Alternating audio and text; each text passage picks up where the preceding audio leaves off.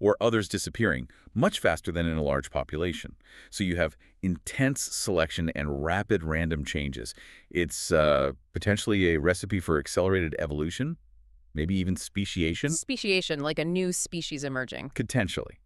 And this is where Homo heidelbergensis comes into the picture. Okay, right. Remind us why Homo heidelbergensis is so important here. Well, Homo heidelbergensis is widely considered a likely common ancestor. For us, modern humans, but also for Neanderthals and Denisovans. Ah, okay, so the timing fits. The timing fits very well. Their emergence seems to happen around this period or shortly after the bottleneck eased up. And there's other evidence mentioned in the study too, fossil gaps. Fossil gaps. Yeah, significant gaps in the fossil record in both Africa and Eurasia, right around this 800,000 to 900,000 year mark it lines up, suggest a widespread population crash, not just a local blip. Okay, so that's quite compelling. Genetic data, fossil data kind of point in the same way. But let's go back to that number. 12,280 individuals surviving for over 100,000 years. It sounds incredibly specific for something so ancient. It does sound precise, doesn't it? Yeah.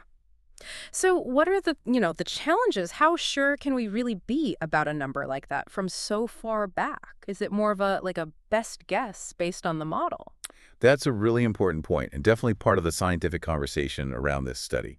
While the number comes from this sophisticated fit-coal model that's fast inference of demography Right. from coalescent analysis, Right. which cleverly uses patterns in our modern DNA to look back, it is a model. And models rely on assumptions. Assumptions about, say, mutation rates over huge timescales, how populations might have mixed or stayed isolated, even how well our modern DNA samples actually represent that ancient diversity.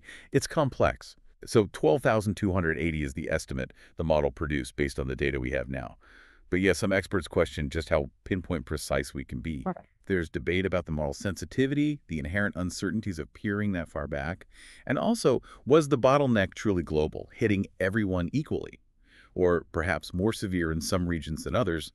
That's still being debated too. So it's a powerful piece of analysis, but like all science looking deep into the past, it's an evolving picture. Exactly. It's a testament to what we can learn from genetics, but also a reminder that there's always more to uncover. Still, it's just astounding to think about the sheer resilience. Our ancestors facing that kind of challenge for so long, their survival, our existence really, is kind of written in our genes because of that. It absolutely is. So maybe a final thought for you listening.